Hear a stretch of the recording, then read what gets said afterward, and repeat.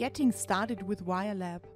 After starting VIALAB, have a look on a sample program to get a first impression.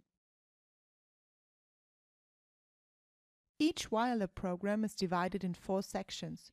In the first section, Material, you can define all your labware items used in your assay. In the section Method, you can create your pipetting tasks.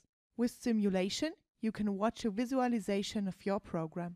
And in the last section, Transfer, you can transfer your program to the pipette. So let's create a new program. Click on New and choose the deck which is used on your Assist Plus instrument. In the section Material, you pick a pipette and tips. Simply select the desired deck position to place a reservoir, a tube rack, or a plate to the desired position on the deck. To create your pipetting protocol, switch to the section Method. In step 1, you always have to define the volumes which are already in the vessels. Click on the vessel to enter the initial volume. With the plus symbol, you can add different pipetting steps. After choosing a step, define source and target locations. Click on the button Source to select where to aspirate from. Click on the button Target to select where to dispense.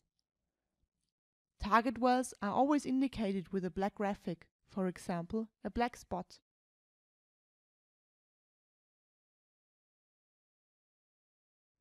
To change the pipetting volume, move the slider on the tip to the desired value. If needed, you can change further parameters, such as pipetting speeds or pipetting heights.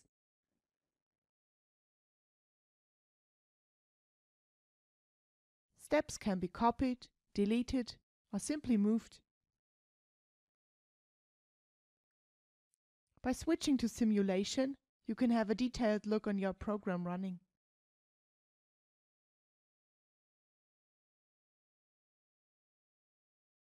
Select the last section, Transfer, to transfer your program to the pipette.